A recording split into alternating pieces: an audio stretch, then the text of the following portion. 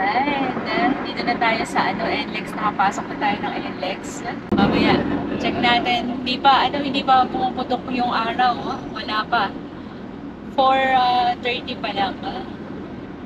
Maaga tayo umalis para pagdating natin doon, maliwanag pa. Diba? Yes. Tayo, 5:30 na. Ayan na, medyo maliwanag na. Dito na tayo sa SLEX.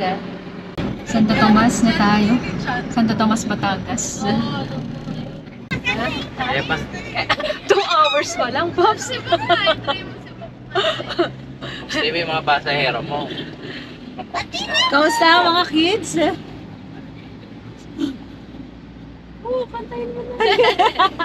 Baka kamusta na po? Kamusta na po? Ikaw, kuya. Kakagising niya lang. Kakagising niya lang. Nasa Plaridel na pala tayo, Bulacan eh. Dito lang pala tayo. Ba't pa tayo? Dito lang pala shortcut. Ano ba naman yan, Pops? Dito lang pala shortcut eh. Ba't pa nagpakalayo-layo tayo? May shortcut naman pala. Oo nga. Parang wala masyadong dumadaan dito. Medyo nga lang yung kalsada nila. Medyo malubak.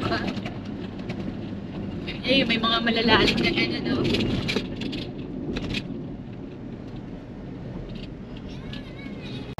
Tagkawayan. Tagkawayan. Baka yun pala. Tagkawayan. Ayun na, meron na pala. Tagkawayan, guys. Tagkawayan, guys. Tagkawayan. Still in case. Carry mo naman yung biyahe natin. 4 hours pa. 4 hours pa pala. Kita. 4 hours pa eh. 4 hours pa. 4 hours and 19 minutes na tayo sa pupuntahan natin. Parang nalagay doon Camarines. Gusto na ba ito? Anong pera makikita si Maya? Ha? Sa anong pera makikita si Mount Maya? Sa 1,000. 1,000! 1,000 ba? Hindi ko alam. Ay. Saan ba?